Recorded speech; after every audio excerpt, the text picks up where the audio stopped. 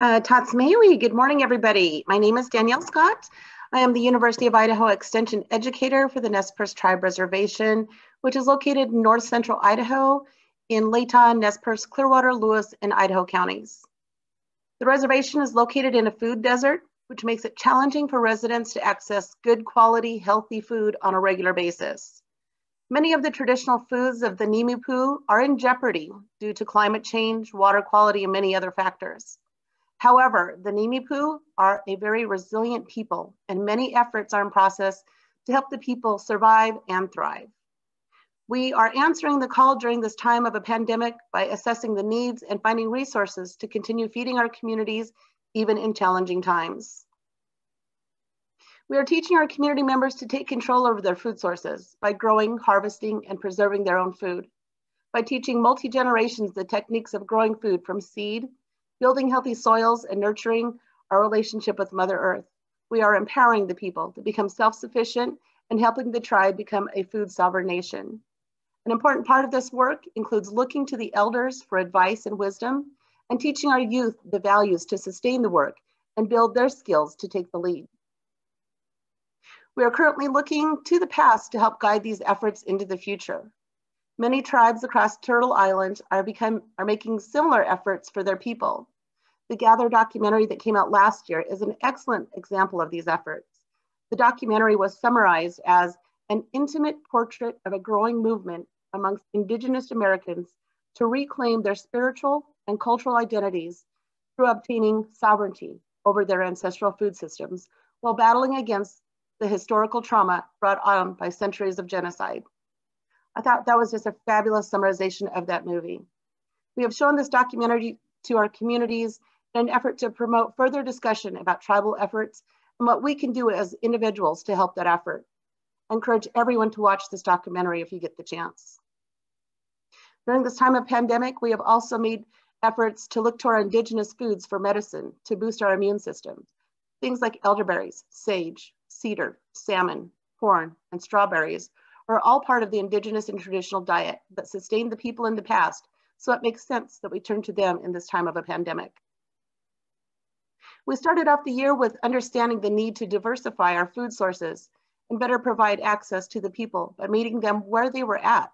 So we provided raised bed gardens that were dispersed throughout the Lapwai community. We provided everything to get growing, and the host sites maintained the garden.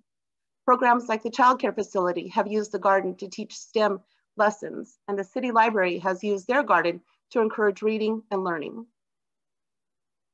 Some changes we made to meet the year of COVID-19 were based around the thought that we need to get back to our indigenous diet. We encouraged foraging and gathering foods while maintaining social distancing. We encouraged education and outreach on how to forage safely and how to preserve the foraged gifts. With the shortage of canning supplies, we really encouraged dehydrating as another form of food preservation. We also purchased a freeze dryer as another option for food preservation. Excitingly, this gained the interest of other tribal programs to purchase freeze dryers for better access to more people. We talked about not taking more than what you need in order to leave enough for the plant to grow and to continue to produce. Food treasures like morel mushrooms and cauliflower mushrooms are always a favorite. We also encourage foraging, gathering, and preserving other healthy medicinal resources like rosehip, Labrador tea, biscuit root, elderberries, nettle, spruce tips, and cedar that are high in vitamin C and minerals to help battle respiratory issues common to COVID, the flu, and the common cold. We encourage planting and growing things like gooseberries, a traditional food to the Nimipu.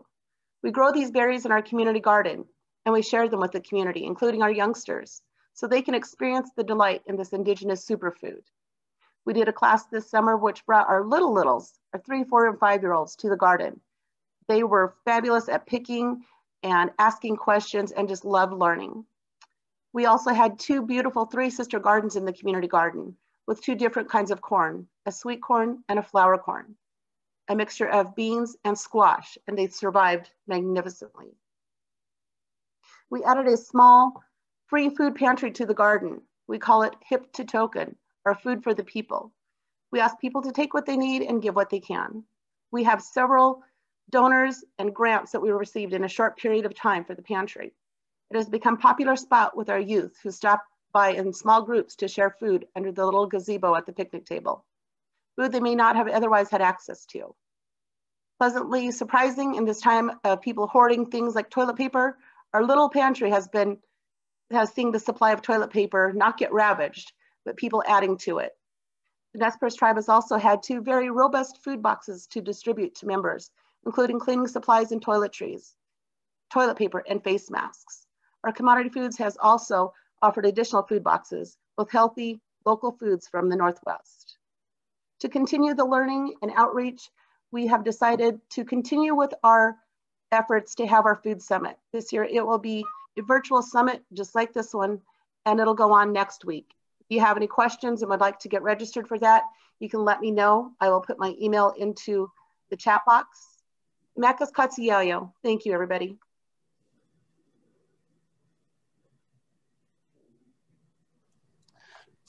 Great.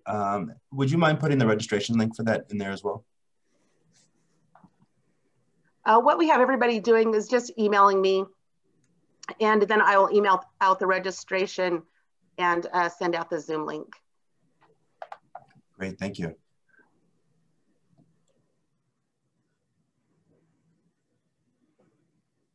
Thank you so much, Danielle. I'm really excited about the Nez Perce HIPT Food Summit.